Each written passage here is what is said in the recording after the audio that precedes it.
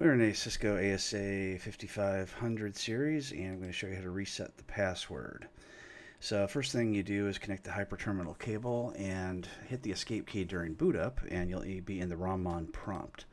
From here we'll type CONFREG, and you'll want to take a look and see what information it shows here. In this case it's 0x000, etc., all the way back to number 2. So 2 is the one we want to remember here.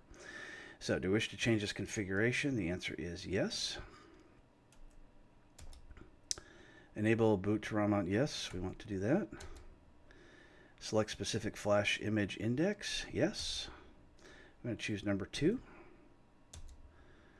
Disable system configuration. Now, Cisco says to choose no to this, but I'm going to go ahead and choose yes, because if we forgotten more than just our password, maybe we forgot the username and the password for the local database, we're going to go ahead and choose yes. If you don't have that problem, then choose no.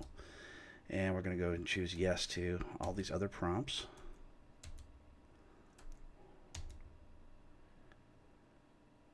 And then when this is done, we'll go ahead and choose boot.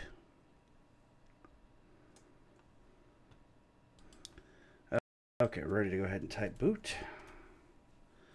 And now it's going to reboot. This usually takes about 2 to 3 minutes. I'll go ahead and Alright, so the configuration ended up completing its reboot, and now when we type EN for enable, it prompts us for a password. There is no password.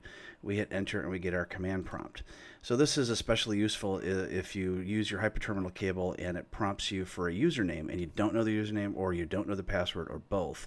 By disabling the configuration, then that takes that completely out of the mix, so you don't have to worry about it anymore after the reboot is done. Now, if you were having a problem where just the password was an issue and not the username and password in the local database, then you would not have chosen to disable the configuration, and it would have just reset the password for you alone.